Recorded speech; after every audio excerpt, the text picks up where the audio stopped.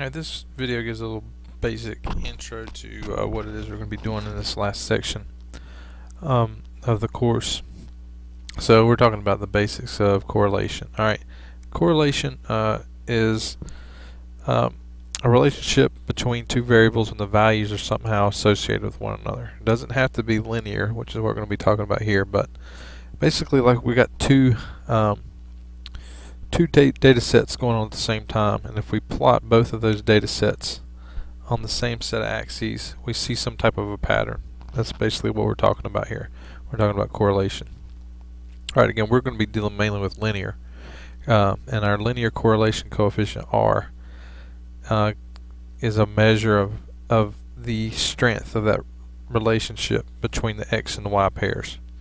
Alright, so R is our variable we use to name that that value, that measure. It's a number between -1 and +1. We'll go into detail a little bit more later. Alright, this is what these what we call scatter plots look like. So the X value might represent something, the Y value represents something else. So let's just say the X value here represents shoe size, alright, and the Y value represents height. Alright, so what this is suggesting is shoe size gets bigger and bigger and bigger. Remember, the x-axis gets bigger as you move from left to right. As these shoe sizes are going up, heights are also going up. Okay, so that's what we mean here when we say there seems to be a linear correlation between shoe size and height. Alright, so if that's the case, then we'll have a positive value of R. Alright, as X goes up, if that insinuates that Y is going to go up, then that means your R value or your correlation coefficient is positive. Alright, but if R is negative, that means as X gets bigger and bigger and bigger, then Y actually is going down. Alright, these Y values, the heights, started out really high, and as X moved to the right, these Y values start to go down. The heights of the dots above the x-axis go down further and further and further. Alright, and this might be something like hours spent playing video games, like your x-axis. Right, and your y-axis would be test scores. Okay, so if I didn't spend a whole lot of time playing video games, my test score may be high. And if I spend a whole lot of time playing video games, like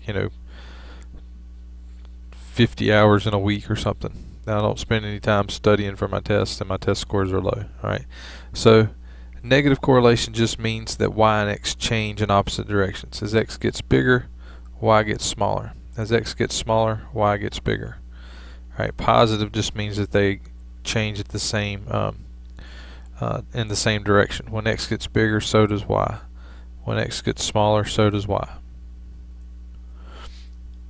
Alright, in this particular scatter plot, there just seems to be no correlation. R is 0 here between X and Y. Sometimes when X is small, Y is large. Sometimes when X is small, Y is small. Sometimes when X is big, Y is big. Sometimes when X is big, Y is small. Alright, so there just seems to be no pattern at all, and especially no linear pattern. So when there's no linear pattern present, R is going to be close to 0. Okay, now remember, negative numbers does not mean no correlation. Right? This is a really tight linear pattern. It just means that the correlation is in opposite directions. Right? This is what it looks like when there's no correlation. R is closer to 0. Alright, so negative does not mean bad. It just means opposite directions. Alright, this particular one has an R value close to 0, -0.087. But that does not mean that there's no pattern here. Alright, obviously there's a pattern here with this data. Alright, it's just that there's no linear pattern. Alright, a line can't bend like this is bending. So just because R is close to 0 like it was in the last example doesn't necessarily mean there's no correlation. There's just no linear correlation present. Alright, requirements for you to be able to compute R value. Your XY pairs needs to be obtained from a simple random sample. Alright, it has to be numeric data.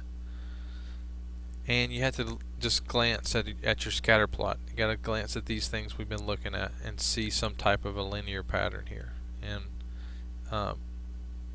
if that's the case, then you can run a linear regression or a computed correlation coefficient. Alright, if you have outliers, none of the pictures we've seen yet have had outliers, but let's just say that, like in this data set here, there would have been a point way down here or something, or in this data set if there had been a point way up here. Those type of dots would be sticking out like a sore thumb when we plotted it, and that would mean that we probably made an error when we collected that data. So that's what this third thing's saying. Remove outliers if they're known to be errors. Right, outliers greatly affect the value of R. Alright, now this looks big and ugly and scary, but I just want you to understand we're not going to compute this by hand. We're going to compute it with a calculator just about every time we do it. Alright.